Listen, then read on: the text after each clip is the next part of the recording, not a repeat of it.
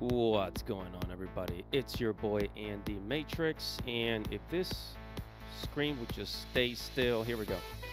Okay, so I have an interesting story.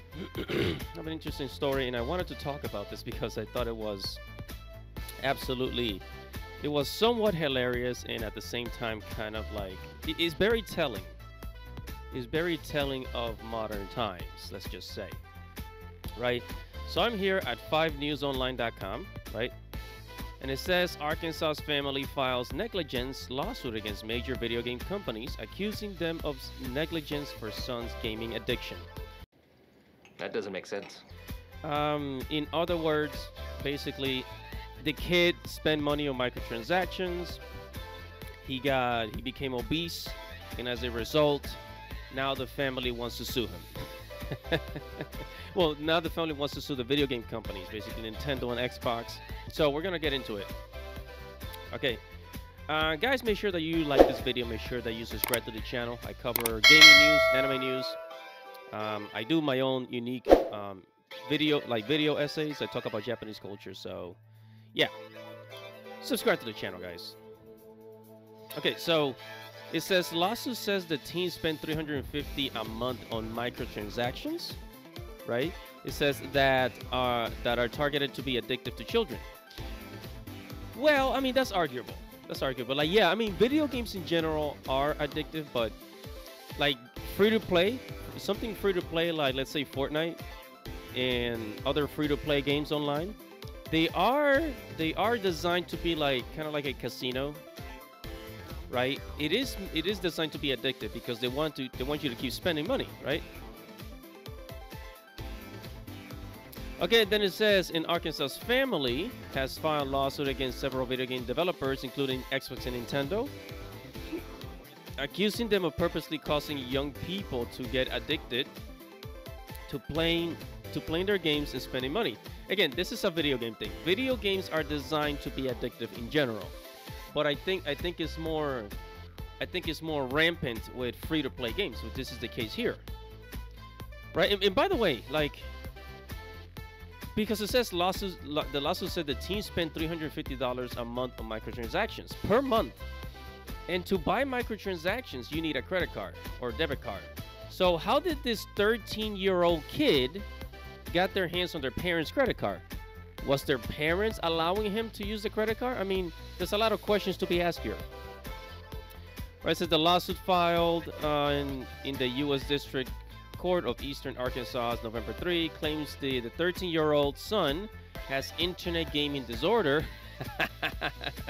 We got a internet gaming disorder. We got a new mental disease here, mental issue here, a new mental problem. It says caused by video game companies who specifically develop and design their products to cause the addiction.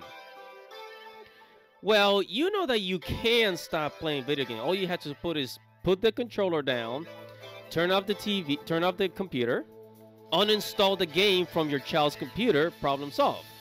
And then it goes on and says the family accuses 4 games and 2 cloud-based systems of making it too easy for their son to purchase a microtransaction habitually.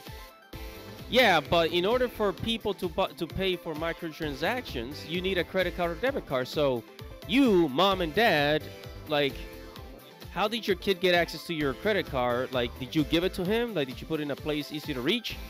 Why did you just take the freaking games away from the kid? Like, discipline your child. This is parenting 101.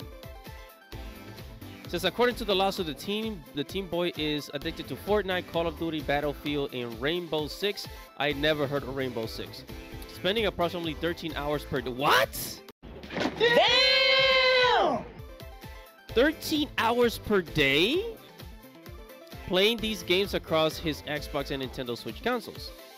Says the lawsuit claims that due to the toll these games took on their son, he now experiences pain in his hands, elbows, shoulders, increased weight, morbid obesity, lack of interest in other hobbies.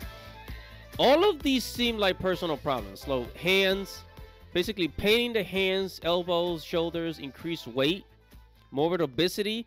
That is a personal problem. That is something that the individual has to take care of. And if you're a parent, if you're a mother or father of a 13-year-old, This is your responsibility to discipline your child. Stop blaming video games. Look, I get it. I get it. I'm in my 30s, okay? I'm in my 30s, and hey, I play video games, and I've been playing video games since the freaking early 2000s. I know how addictive video games can be. I mean, I play Final Fantasy 16, right? I played Final Fantasy 16 for 4 days straight, nonstop. Right, but I did that, and then after I finished the game, I went back to my regular life. You know, I took responsibility for myself. But you have to teach your children discipline. Otherwise, if you just let them do whatever they want, then of course they're going to have an addiction. 13 hours per day? Shorten the amount of time that they play video games. Shorten the amount of time to like 2-3 hours per day. Or like maybe on the weekends. On the weekends, you can play as much as you want. During the weekdays, you have to study. You have to do your homework and study and do other activities. You know, don't blame video games. Like, people, like, this parent is going out of their way to sue Nintendo, to sue the Xbox for a responsibility that should be in their hands. Right? And then, of course, people on the right, the conservatives, the conservatives, Fox News, and the Republicans, they say, "Oh, it's video games' fault. This is why we have, school shooters because of video games." Come on, look at what's happening. You can't blame video games. You can't blame Nintendo. They're a business. They're out to make money. Yeah, they're gonna make money. But you gotta take responsibility for yourself. I don't know what else to say about this. And this lawsuit is absolutely ridiculous. It's just another case of like people, instead of taking responsibility, they go out and try to look for, try to blame somebody else for their personal problems. If you get fat, right? If you become obese because you were playing too many video games, that is a you problem. That is not a Nintendo problem. It's not even the fault of the video game. The video game is meant for you to have fun. You should have enough discipline to know when to stop. But hey, what do I know? I'm just a nerd on YouTube.